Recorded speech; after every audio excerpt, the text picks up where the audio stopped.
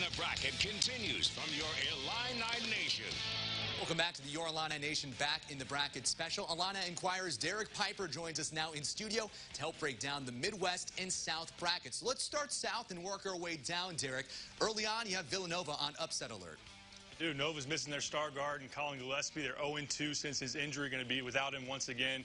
I think Villanova gets it done. They're deep. They're not going to be afraid of this challenge. I think they advance in the first round. Watch out, Wildcats now lower here in the South. A really interesting Sweet 16 matchup if it happens between Arkansas and Ohio State.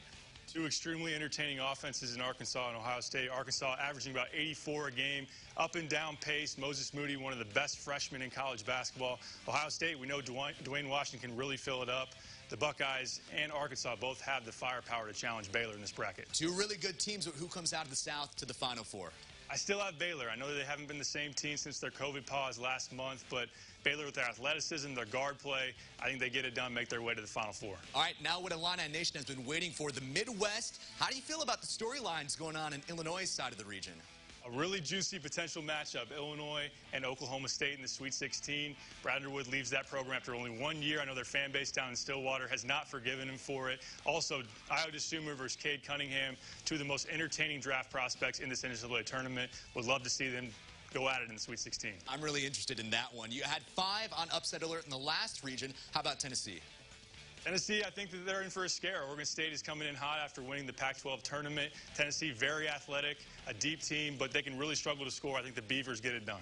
And are you riding the orange and blue all the way to the Final Four? I have to. The best inside-out tandem in college basketball, Iowa DeSumo, Kofi Coburn. No one's playing better than them right now in college basketball. And who's filling out your Final Four in the East and the West? I really like Texas coming out of the East. Their veteran guard play, their athleticism. I think they get past Michigan in that bracket. Gonzaga up top in the West. They're just absolutely loaded. Drew Timme, Corey Kispert. I think that they get to the Final Four as well. And who's winning the title in your bracket, Derek?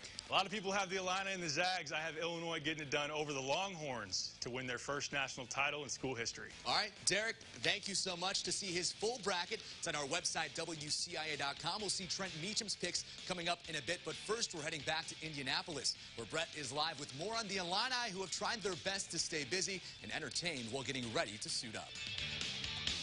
What's up, fellas? This is Corey Bradford, class of 2002. Just want to wish you guys all the best of luck in this upcoming NCAA tournament. Continue to go out there and show the world what Illinois basketball is all about. Go Illini.